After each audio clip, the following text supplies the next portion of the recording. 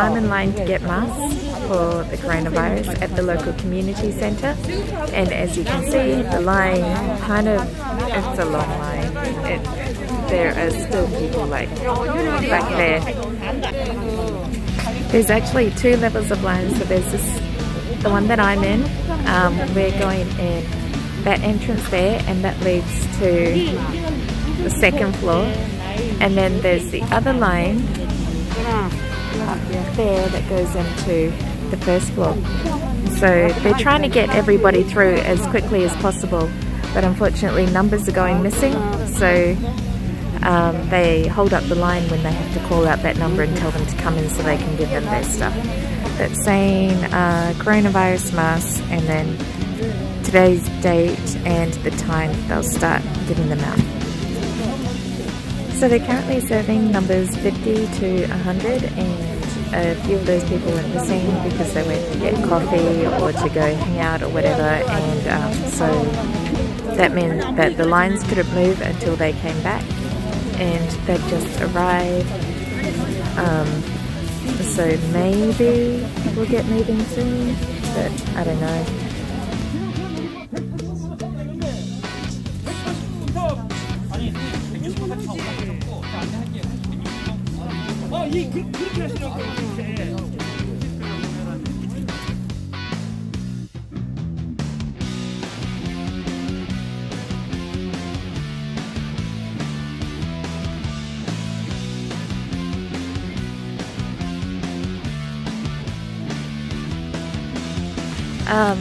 I was in line for just over an hour, and as a foreigner it was a little difficult because they actually have residency lists of all the people that live there, so I had to show my ID card to show that I am a resident, and they were having trouble reading my residency card, so luckily I have a driver's license as well, so I gave them the driver's license. And eventually, because they couldn't find my name because they don't have a list of foreigners, so they just wrote my name down instead and my address and gave me one. But yeah, I did have to prove that I'm a local.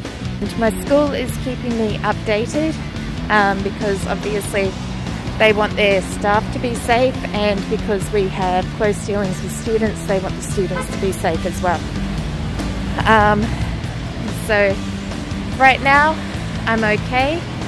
A lot of teachers are in quarantine, especially new teachers coming in, because you have to be safe. And after their quarantine periods, I guess we'll be able to start schools again. Even though the virus has hit South Korea pretty hard and it is highly contagious, there are a lot of people who just don't seem to care, and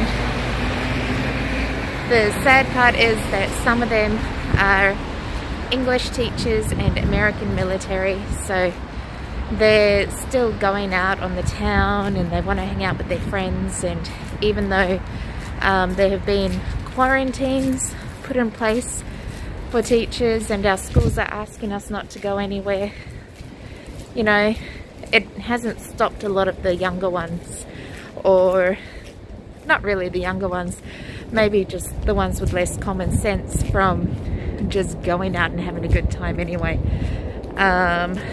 So that's another reason why it's spreading. And of course military, they want to get off base and they want to go hang out, play games, and South Korea has a lot of game centers, so they're going to those places where it's easy to catch the coronavirus, and unfortunately that's where they're picking it up. The US military are actually doing a really good job of trying to contain it, but that doesn't stop the idiots.